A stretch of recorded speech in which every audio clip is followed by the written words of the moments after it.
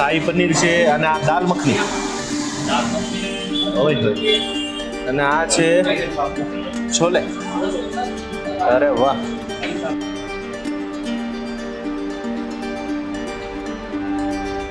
Hello મિત્રો, આજે સુરતની અંદર આપણે બિટ્ટુજીના ચૂરચૂર નાન. આમ તો જો આપણે દિલ્હી જવું છે, ઓલું ચૂરચૂર શું કે ઓલું ખાવા માટે ચૂરચૂર નાન અહીંયા ડાયરેક્ટ મળે છે. બાજુમાં પણ બહુ મસ્ત છે. હમણાં લગભગ ચાલુ છે, ખબર નથી મને, પણ બાજુમાં પહેલવાળાને પણ બહુ મસ્ત છોલે ભટુરે એ પણ બહુ બેસ્ટ છે. અને આમનું બરોબર હે ને ભાઈ? આમની જગ્યા બરાબર છે. ખાધું તમે?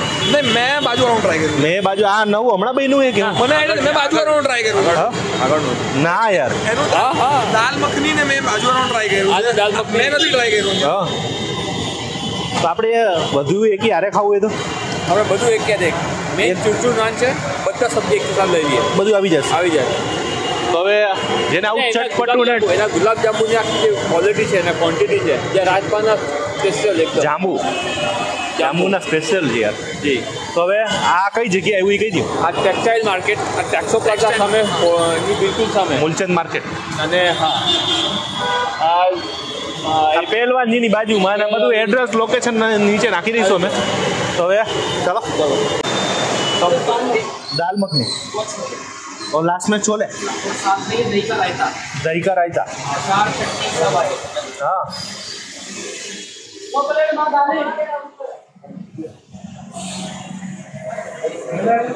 શાહી પનીર છે અને આ દાલ મખની હોય અને આ છે छोले. अरे वाह. तो 160 में सब आ जाता है. और 100 वाले में क्या आता है? कोई भी एक दाल मखनी और छोले. ये बूंदी का रहता है, एक ही आता है क्या? जितना खाना इतना कॉम्प्लीमेंट. इसमें एक साथ ही आता है. और ये चटनी, प्याज की चटनी और मिर्ची. ये क्या है? अमृतसरी कुलचे. इतना सारा बटर. आवाज नहीं आया यार, आवाज नहीं आया. રાજભાઈ, આમ તો આપણે ગુજરાતી માણસો આવું ખાતા નથી, પણ આવું મળે તો કંઈ મૂકતા નથી, બરોબર ને? બિલકુલ. કાંઈ થોડી, કેમ કે આપણે કંઈક ને કંઈક નવું ખાવાવાળા છે અને પૈસા અમુક કંઈ જોતા નથી. રાજભાઈ, ગુજરાતી માણસો અને એમાં સુરતી લાલા તો સાહેબ છે ને, એને મને એવું લાગે છે કે કદાચ 10,000ની ડીશ સુરતમાં મૂકો ને તો એ સાહેબ ખાવાવાળા તો આવે છે, આવે ને હલભાઈ? ખાવા માટે તો જ ખાય, પણ એમાં તીખું મીઠું બધું જોઈએ. અને સુરતી એટલે ફૂડી. હા, દિલ સે ફૂડી. હા ભાઈ, એને ગમે પણ મોડિફાઈડ કરીને પછી સુરતી આવી જવું છે. ગુજરાતી વર્ઝન આવી જાય. અહીં ચૂરચૂર નાન છે. હા હા, જેમાં આમાં જોઈ લ્યો ગड्ढाમાં મસાલા નાખ્યા છે. પેલા દાલ મખની છે. ચાલો આપણે ટેસ્ટિંગ ચાલુ જ રાખો. આપણા સબસ્ક્રાઈબરને ખવડાવવા છે. શાહી પનીર.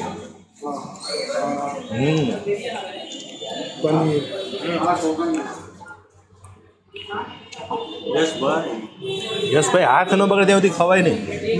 ના ખવાય. હાથ તો બગડવું જોઈએ. અને કાધું ના કહેવાય ને. મરચા મેન જે વસ્તુ છે ને, મને એવું સાંભળ્યું છે, એની જે ચટણી છે ને, આ છોલે લ્યો અને પછી માથે ચટણી નાખો, ડુંગળીવાળી ખાટી મીઠી. કચરો છે, આપણા સબસ્ક્રાઈબને ખવડાવો. આ જે નાન છે એમાં બી અંદર કાંદા છે, પનીર છે, બટાકાનું લેયર છે, એવું દેખાય છે. વાહ રાજભાઈ, યશભાઈ, બાકી તમે જગ્યા જોરદાર ગોતી આવ્યો. મજા આવ્યા. મારામાં થોડુંક સુરતી આવી ગયું છે. આ બધું છે ને તમારે હેરમાં આવવું પડે. સુરતમાં શું કે ખાટું મીઠું તીખું જોઈએ ને, એટલે આમાં જો આ તીખું, આ ખાટું, આ મીઠું લઈ આવ્યો. ગમે એમાં ગોતી લેવાનું આપણે. હવે છે શાહી પનીર.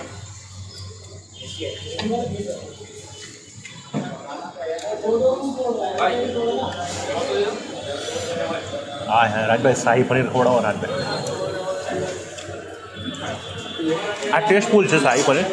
દાલ મખની જરા ટેસ્ટફુલ નથી, કારણ કે ઓરિજિનલ દાલ મખની હોય ને એમાં નો મસાલા હોય, આપણે ન ભાવે. ચટાકેદાર હોય તો મજા આવે. અને આ છોલે ભટુરે, છોલે નોર્મલ પણ આ ચટણી આ બે જોડે મિક્સ કરીને ખાવ ને તો વધારે મજા આવે. સૌથી વધારે મજા ચટણીમાં આવે. બાય ચાંબુ ભાઈ. અને આપણા રાજભાઈ, કેવું લાગ્યું? ગરમ લાગ્યું કે સારું લાગ્યું? પહેલા ટેસ્ટ લેશે પછી બોલશે. ગરમ લાગ્યું, જાંબુ એકદમ સોફ્ટ છે, મજા આવી ગઈ, મોજ. બીજું શું નવું લાગ્યું? બીજું નવીનમાં તો આપણે તો આ છોલે ને એવું તો નહીં, આમાં તમને શું નવું લાગ્યું? આ ફૂડ બ્લોગરની અંદર જે બનવામાં હોય ને ભાઈ, જોઈને આની અંદર તમને માવો દેખાતો હશે વચ્ચે જોઈ લો, આ દાણીવાળો માવો.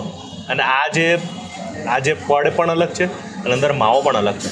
અને બીજું કે આમની જે ચાસણી છે ને એ એટલી બધી ગળી નથી, કેસરવાળી ચાસણી છે. હવે તમે ટેસ્ટ કરો તમને ખબર પડશે એમાં.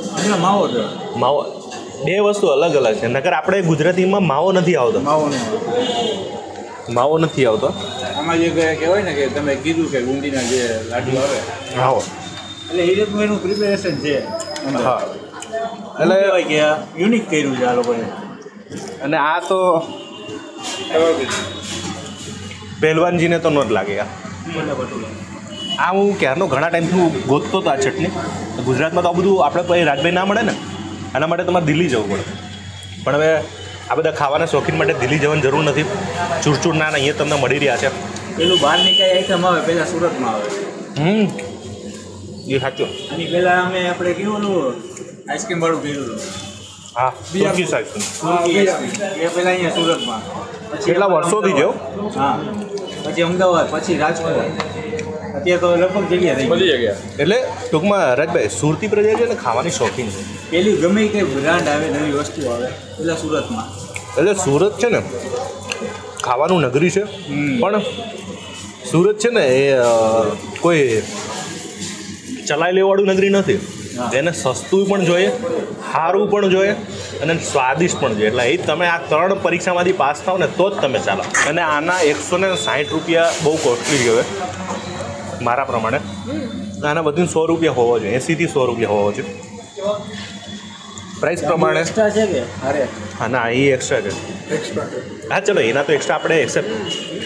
પણ 160 કરા 80-90 આની કોસ્ટિંગ વધીને 80-90 રૂપિયા હોવી છે. 100 રૂપિયા મેક્સિમમ 100 રૂપિયા.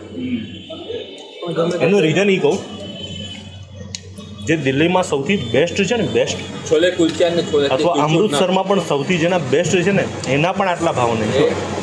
અમૃતસરના જે કુલચા છે અને જે ચૂરચૂર નાન છે, અમૃતસરમાં એકચ્યુઅલી જે અમૃતસર જે ગોલ્ડન ટેમ્પલ છે ને, એ ગોલ્ડન ટેમ્પલથી આગળ તમે જાઓ તો એક જગ્યા છે, ત્યાં તમે લસ્સી અને લસ્સી બી મોટી પટિયાલા અને કુલચા અને છોલે વિથ દાલ મખની 85 રૂપીસમાં આપે છે.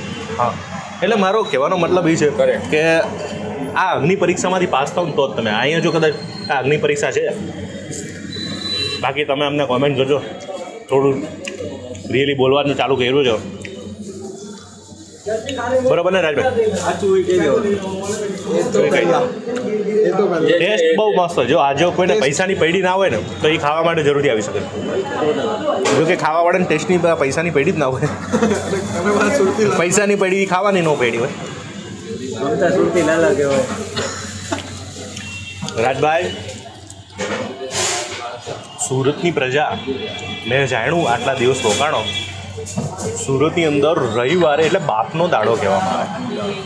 આમ તો આખા ગુજરાતમાં બધી જગ્યાએ રવિવારે એટલે એન્જોય જ કરે, પણ હું માનું ત્યાં સુધી ગુજરાતની અંદર કદાચ કોઈ એવા શહેર નહીં હોય કે જે રવિવારે સવારે નીકળી જાય અને સાંજે બારે ખાય. એવો શહેર મને નથી લાગતું કે સુરત સિવાય ક્યાં હોય. લેવામાં આવે તો સુરત, હા, બીજું આવે તો અમદાવાદ, ને ત્રીજું લાસ્ટમાં ઘણા બધા છે, રાજકોટ, અમદાવાદ. ખાવા માટે લોકો 1.5 કલાક વેટિંગમાં બેસે પણ છે રવિવારે. હા ચોલો. બેસે પણ છે એમ મળી જશે ને? એક લઈ લ્યો. પબ્લિક રવિવાર હોય એટલે આમ તો હોલિડે હોય તો ડુમસ જવાનું. ડુમસ હા અને ડુમસ સવારે રાજભાઈ મને આ ઉર્વીબેન છે ને આપણી સાથે જોડાઈ ગયા હતા તો મને કે તમે ઓલો વિડીયો લીધો છે મેં કીધું કી હો લશ્કરી લશ્કરી મેં કીધું હા લઈ લીધો ને કે આપણે જાવું છે યાહુ. તમે સુરતી ભાષા બોલો તો મજા આવે મને એક સુરતી જોઈએ ભાઈ, આમાં સુરતી બીજું કોઈ પ્યોર બોલાય પ્યોર પ્યોર એટલે ગાળો નહીં નહીં. એના વગર સુરતી અધૂરી છે. જો સોરી સોરી એમાં તો મારો ડાયલોગ છે શબ્દ શબ્દે ગાળો નહીં પણ ગાળે ગાળે શબ્દ એ સુરતની ઓળખાણ જે દેશી એવી ગ્રુપમાં જે બોય સ્ટોક હોય એની વાત કરું છું કેમેરા ઉપર કે જાહેરમાં નહીં. કીધું એ પ્રમાણે સવારથી સાંજ સુધી સામેવાળાને મમ્મી પપ્પાની યાદ ના અપાવે સુરતી ના કહેવાય પછી. એમાં બી પ્રેમ છે. પ્રેમ હોય ત્યાં જ ગાળો હોય. હવે આ જગ્યાએ હું જરૂરથી કહીશ કે લોકો તમે આવજો પણ પનીરવાળું બેસ્ટ છે મારા માટે શાહી પનીર અને મળશું મેળે ખેડે મળશું ગામ ગીર નહીં મળ્યા મેકરણ તે ત્યાં ધરતી ધરતી રમતો છે જેમાં જે બધી જેમો કરીને ગઈ ભાઈ નવા વિડીયો સાથે પાછા પાસે આવી રહ્યા છે કાલે પોયરીઓ બધા પાહા વાહ્યા શું કહેવાય પોયરીઓ કાલે જલ્દીથી હવારે ભાઈ અહીંયા અમારા મહારાજને મિસ કરે છે પોયરા, વાક્ય છે પોયરા પોયરી બાપ મા ભાઈ ભાભી બહેનો બધા આ વિડીયો સબસ્ક્રાઈબ કરો લાઈક કરો અને ખાવાની ઈચ્છા હોય તો આવી જાઓ શેર ને કમેન્ટ પણ કરજો હો પાછા. કોમેન્ટ પર કરો. ગવર્મેન્ટ તો આવે હાલો ચૂરચૂર ના આવી ગયું આપણું અમે આ પૂરું કરી નાખી મજા આવી ગઈ છે પૂરું કરી નાખી તમે જુઓ વિડીયો શેર કરી નાખો